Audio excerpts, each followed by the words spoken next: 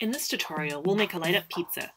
You can use this pizza as a wearable tech pin, as home decor, or add it onto a greeting card or wrapping for a unique gift. The technique here can be used to make any shape out of felt or fabric. In this tutorial, we will use soft circuits that do not require soldering. The coin cell battery does not generate a lot of current, so this is a safe project for someone who's new to electronics. For this project, you will need colored felt, brown, yellow, and red, to make a pizza. You will also need a coin cell battery, 3 red LEDs, and conductive thread. You can use a battery holder or a pin backing, but this is optional.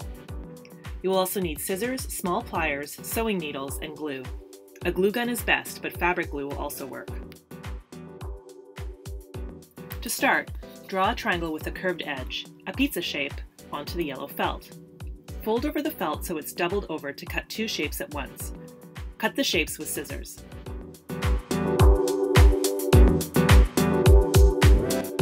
Next, take a piece of brown felt and cut the crust shape. Fold the red felt into 3 and cut out circles. These will be your pepperoni slices. Check your arrangement to make sure that everything looks right. Next, you're going to prep your LEDs to make them sewable. I have a tutorial on how to do this here.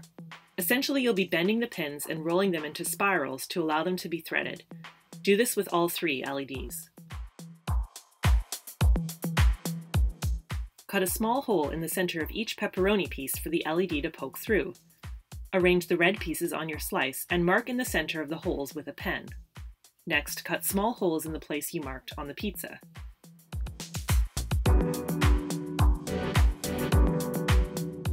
Check to make sure all the holes line up properly. Glue the pepperoni slices to the felt, being careful not to fill the hole in with glue. We won't be gluing in the LEDs yet. Now we will be building our soft circuit. Start by threading 2 needles with conductive thread. Tie the ends of each thread to each end of the LED securely. Thread the needle through the 2 other LEDs, making sure the LEDs are lined up the right way. You can do this on the pizza or put the pizza aside for now. Make 1 loop with the thread in each looped pin of the LED. You want to make sure it's secure, but that you can still adjust the thread length later. Test your circuit with a coin cell battery to make sure that everything is working.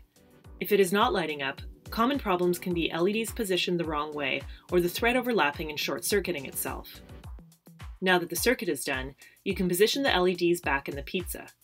Arrange the thread so that there are no crossed wires. Now you can tighten the thread to the correct length between the LEDs. Use your glue to hold the LEDs in place. You can also use small dabs of glue to keep the thread down. Take the second yellow piece of felt that you made earlier. You can trim it down slightly so that it doesn't show in the front. Position it over the circuit and thread the ends of the conductive thread through. Here's where you can use a battery holder or make your own. If you're newer to working with coin cell batteries, a battery holder is the easiest solution. I ran out of battery holders and made my own with 2 pieces of wire and tape, but a battery holder with an on-off switch is much easier to use and looks better. Attach the ends of your wires to your battery holder and glue down the holder in place. Test again to make sure that everything is working. The final step is to glue on your crust. You can also add a pin backing or a hair clip to make this an accessory. Enjoy your light-up pizza!